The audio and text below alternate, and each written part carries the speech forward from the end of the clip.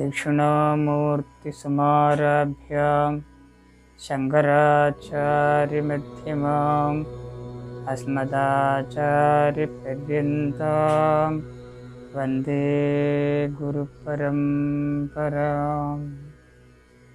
ॐ दिवि भूमौ तथाकाशे विहरन्तश्च मे विभुः यो विभात्यवभासात्मा तस्मै सर्वात्मने नमः।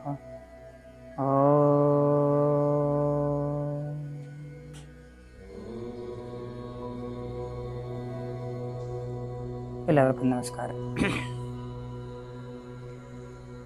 നമ്മളെല്ലാവരും ഇന്ന് ഒരു വലിയ പ്രതിസന്ധി നേരിടുന്ന കാലഘട്ടമാണ്. ഒരു മഹാമാരി നമ്മുടെ ജീവിതത്തെ ആകമാനം സ്വാധീനിച്ചുകൊണ്ടിരിക്കുകയാണ്. കേവലം കേരളക്കാരെയോ ഇന്ത്യക്കാരെയോ മാത്രമല്ല, ഈ ലോകത്തെ മുഴുവനും വ്യാപിച്ചുകൊണ്ടിരിക്കുന്ന ഒരു പ്രതിരോധ ശക്തിയാണ്, പ്രതിലോമ ശക്തിയാണിപ്പോൾ ഈ മഹാമാരി.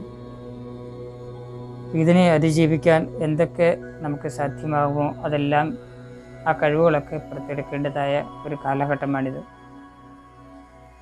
ഈ രോഗം ശാരീരികമായി മാത്രമല്ല, മാനസിക തലത്തിലും നമ്മളെയൊക്കെ വളരെയേറെ സ്വാധീനിക്കുന്നുണ്ട്. ഈ രോഗം ബാധിതമായിട്ടുള്ളവരും അവരുടെ ബന്ധുക്കാർക്കും ഈ യാഥാർത്ഥ്യം കുറച്ചും കൂടി വ്യക്തമായി മനസ്സിലാവും. വളരെയേറെ മാനസിക പീഡയാണ് ശരീരത്തെക്കാളുപരി നൽകിക്കൊണ്ടിരിക്കുന്നത്. ബാധിക്കാത്തവർക്ക് അതിൻ്റെ ഗൗരവം ഒരു പ്രകാരത്തിൽ അത്രയധികം മനസ്സിലാവുന്നില്ല എന്നേ ഉള്ളൂ. എന്തായാലും ഇതിനെ പ്രതിരോധിക്കുക തന്നെ വേണം. അപ്പോൾ ശരീരതലത്തിൽ പ്രതിരോധിക്കുന്നതിനേക്കാളും ശക്തമാണ് മാനസിക തലത്തിൽ. അതായത് മനസ്സിന് ആരോഗ്യത്തെ ഉണ്ടാക്കി കൊടുത്തു കഴിഞ്ഞാൽ, അതായത് സൂക്ഷ്മ ശരീരത്തെ ശക്തമാക്കി കഴിഞ്ഞാൽ നമുക്ക് സ്ഥൂല ശരീരത്തെയും ശക്തമാക്കി നിയന്ത്രിക്കാൻ കഴിയും. കാരണ ശരീരത്തിൽ ഒന്നുമേ ചെയ്യാൻ നമുക്ക് സാധ്യമല്ല.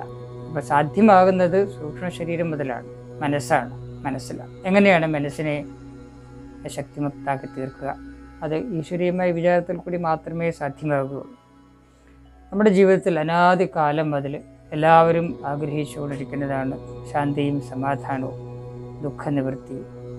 ദുഃഖനിവൃത്തി ഉണ്ടാവണം, സുഖമായിട്ട് ജീവിക്കണം, മനസ്സിന് ശാന്തിയും സമാധാനവും ഉണ്ടാവണം. ഇതൊക്കെ എല്ലാവരുടെയും ആഗ്രഹമാണ്.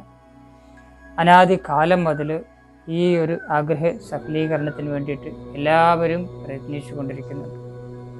എന്നാൽ ഒരു കാര്യം വ്യക്തമായി മനസ്സിലാക്കുക, നമ്മുടെ ജീവിതത്തിൻ്റെ ഓരോ ഘട്ടങ്ങളിലും ഓരോ നിമിഷവും അതിനെ സ്വാധീനം ചെലുത്തുന്ന ഒരു അദൃഷ്ട ശക്തി ഈ പ്രപഞ്ചത്തിലുണ്ട്. ആ ശക്തിയുടെ അനുഗ്രഹമില്ലാതെ ഈ പറഞ്ഞതായ കാര്യങ്ങൾ നേടിയെടുക്കാൻ നമുക്ക് സാധ്യമേ അല്ല. അവിടെ ഒരു സമർപ്പണ ഭാവത്തോടു കൂടിയിട്ടുള്ളതായ, ആ ശക്തിയോടുള്ള വിധേയത്തോടു കൂടിയിട്ടുള്ളതായ ഒരു ജീവിതശൈലി ഉണ്ടാക്കിയെടുത്താൽ മാത്രമേ നമുക്കത് സാധ്യമാവുകയുള്ളൂ. അതിനുള്ളൊരു മാർഗമായിട്ടാണ് നമ്മൾ മന്ത്രങ്ങളെ ഉദ്ദേശിക്കുന്നത്. ഈ പങ്ക്തിയിൽ കൂടിയിട്ട് 10 ശാന്തി മന്ത്രങ്ങളെ എങ്ങനെയാണ് ഉച്ചരിക്കേണ്ടത്, എങ്ങനെയാണ് അർത്ഥവിചാരത്തോടു കൂടിയിട്ട് അതിനെ പഠിക്കേണ്ടത് എന്നുള്ള കാര്യമാണ് ചർച്ച ചെയ്യുന്നത്. മന്ത്രമെന്ന് പറഞ്ഞാൽ മനനാൽ ത്രായത്തെ ഇതി മന്ത്രഃ. അതായത് അർത്ഥവിചാരം ചെയ്യുന്നതിലൂടെ ഒരു ജീവനെ ജനന മരണ സംസാര ചക്രത്തിൽ നിന്നും കരകയറ്റാൻ പര്യാപ്തമായത്, ശക്തമായത്, ആ അർത്ഥത്തിലാണ് മന്ത്രം. എന്നാൽ സാധാരണക്കാരെ ഉദ്ദേശിച്ചിടത്തോളം അവർക്ക് ജനനവും മരണവും അത്ര പ്രാധാന്യമല്ല. അതിന് ഇടയിലുള്ളതായ ആ കാലഘട്ടം, അവിടെ ദുഃഖനിവൃത്തി ഉണ്ടാവണം, ശാന്തിയും സമാധാനവും ഉണ്ടാവണം. അപ്പോൾ ഈ അർത്ഥത്തിൽ നമുക്ക് ശാന്തി മന്ത്രങ്ങൾക്ക് കുറച്ചും കൂടി പ്രസക്തിയുണ്ടെന്നർത്ഥം. എല്ലാ മന്ത്രങ്ങളുടെയും അവസാനം, ഏതൊരു മന്ത്രത്തിൻ്റെ അവസാനമാണോ ശാന്തി ശാന്തി ശാന്തി എന്ന് 3 പ്രാവശ്യം ഉച്ചരിക്കുന്നത്, അതിനെയാണ് പൊതുവേ ശാന്തി മന്ത്രങ്ങൾ എന്ന പേരിൽ അറിയപ്പെടുന്നത്. 3 തരത്തിലുള്ളതായ ദുഃഖങ്ങൾ, ആധ്യാത്മികം, ആദിഭൗതികം, ആദിദൈവികം. ഈ 3 തരത്തിലുള്ളതായ ദുഃഖങ്ങൾ എന്ന് പറയുമ്പോൾ നമ്മുടെ എല്ലാ ദുഃഖങ്ങളും ഈ 3 എണ്ണത്തിൽ പെടുന്നർത്ഥം. അപ്പോൾ എല്ലാ ദുഃഖങ്ങൾക്കും ശാന്തി, എല്ലാ ദുഃഖങ്ങൾക്കും സമാധാനം ഉണ്ടാവട്ടെ, ഈ അർത്ഥത്തിലാണ് ശാന്തി മന്ത്രങ്ങൾ എന്നതിന് പേര് വന്നിരിക്കുന്നത്. വേദമന്ത്രങ്ങൾ മനസ്സിലാക്കുക, അത് ഋഷീശ്വരന്മാരുടെ അനുഭൂതികളുടെ വാഗ്മയ സ്വരൂപമാണ്. അവർ വളരെ കഠിനമായ തപസ്സിലൂടെ നേടിയെടുത്ത ആ അനുഭൂതി, ആത്മീയ അനുഭൂതി, സത്യത്തിൻ്റെ അനുഭൂതി, അതെന്താണെന്ന് അവർ പരമാവധി അവർക്ക് വാക്കുകൾ കൂടി പ്രകടിപ്പിക്കാൻ പറ്റുന്ന കാര്യങ്ങളാണ് ഈ മന്ത്രസ്വരൂപത്തിൽ നമ്മുടെ മുമ്പിൽ ബന്ധപ്പെട്ടിരിക്കുന്നത്. നോക്കൂ, സാധാരണ ലൗകിക ശബ്ദങ്ങൾ പോലും വളരെയേറെ ശക്തിമത്താണ്. ഒരാൾ നമ്മുടെ മുമ്പിൽ നമുക്ക് ഇഷ്ടമല്ലാത്ത ഒരു വാക്ക് പറയുമ്പോൾ സ്വാഭാവികമായും നമ്മുടെ മനസ്സും ശരീരവും തളർന്നു പോകാറുണ്ട്.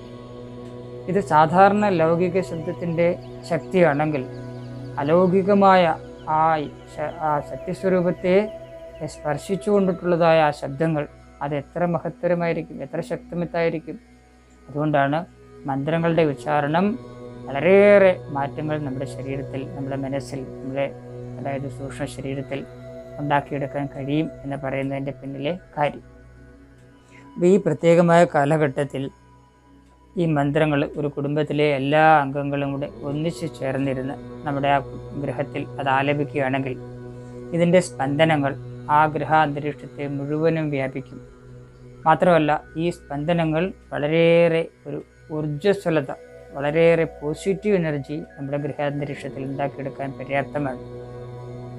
ആ പോസിറ്റീവ് എനർജിയിൽ കൂടിയിട്ട് നമുക്ക് ശാരീരികവും മാനസികവുമായ കരുത്ത് സമ്പാദിക്കാൻ കഴിയും.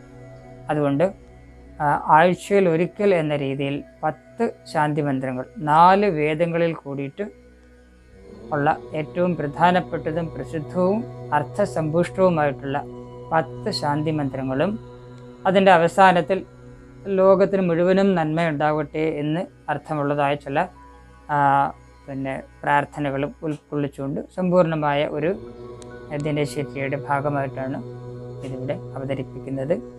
ആഴ്ചയിൽ ഒരിക്കലാവുമ്പോൾ തീർച്ചയായിട്ടും അത് പഠിക്കാൻ നമുക്ക് ക്ലേശമൊന്നും ഉണ്ടാവില്ല, വളരെ ബുദ്ധിമുട്ടൊന്നും ഉണ്ടാവില്ല. അതുകൊണ്ട് എല്ലാവരും ഈ സംരംഭത്തിലേക്ക് നിങ്ങളുടെ ശ്രദ്ധയെ തിരിക്കണം എന്ന് അഭ്യർത്ഥിക്കുകയാണ്. പഠിപ്പിക്കുന്ന രീതി അല്ലെങ്കിൽ നമ്മൾ വിചാരം ചെയ്യുന്ന രീതി എങ്ങനെയാണ് എന്നാണെങ്കിൽ, ആദ്യം മന്ത്രത്തെ ഒന്ന് ഉച്ചരിക്കും. പിന്നീട് ആ മന്ത്രങ്ങളിലെ ഓരോ വാക്കിനെയും വേർതിരിച്ചുകൊണ്ടുള്ളതായ സന്ധി. കാരണം സന്ധിയുടെ വ്യക്തമായ രൂപം ഉണ്ടെങ്കിൽ മാത്രമേ ആ മന്ത്രങ്ങൾ തെറ്റുകൂടാതെ ഉച്ചരിക്കണമെന്നുള്ളത് വളരെ പ്രശസ്തമാണ്, പ്രാധാന്യമുള്ളതാണ്. അലൗകിക ശബ്ദമാണ്, അത് ശക്തമാണ് എങ്കിൽ അത് തെറ്റി ഉച്ചരിച്ചു കഴിഞ്ഞാൽ അതിന് ഒരു വിപരീത ഫലവും കൂടി ഉണ്ടായിക്കൂടാ എന്ന് ആചാര്യന്മാരൊക്കെ പറയുന്നുണ്ട്. ഉണ്ടാകാനുള്ള സാധ്യത, അതിന് പുരാണങ്ങളൊക്കെ ചില കഥകളും പറയുന്നുണ്ട്, നിങ്ങൾക്ക് പലർക്കും അറിയാം. അതുകൊണ്ട് പരമാവധി ഈ മന്ത്രങ്ങളെ തെറ്റുകൂടാതെ ഉച്ചരിക്കണം. അതിനുള്ള ഒരു സഹായിയാണ് അതിൻ്റെ സന്ധി കുറിച്ചുള്ള അറിവെന്ന് പറഞ്ഞിരിക്കുന്നത്.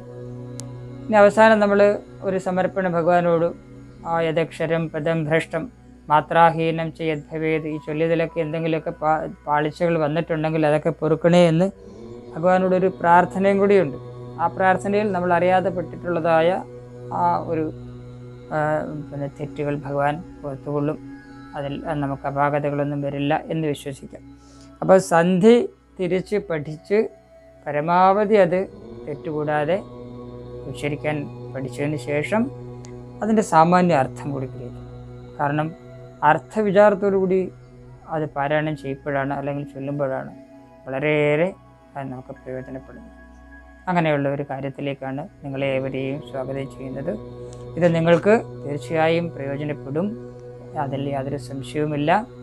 ഈ മഹാമാരിയെന്ന് മാത്രമല്ല, നമ്മുടെ ജീവിതത്തിൽ ഉണ്ടാകാൻ സാധ്യതയുള്ള എല്ലാ പ്രതിസന്ധികളെയും നേരിടാൻ നമുക്കിത് കരുത്ത് നൽകും എന്നതിലുപരി ഇതിൻ്റെ അർത്ഥവിചാരം നമ്മളെ ആ ജീവിത ലക്ഷ്യത്തിലേക്ക്, മനുഷ്യൻ്റെ ജീവിത ലക്ഷ്യമായിരിക്കുന്ന ആ ആത്മാനുഭൂതി, ആ പരമമായ സത്യത്തെ അറിയുക, അതാണ് ജീവിതത്തിൻ്റെ പരമമായ ലക്ഷ്യം.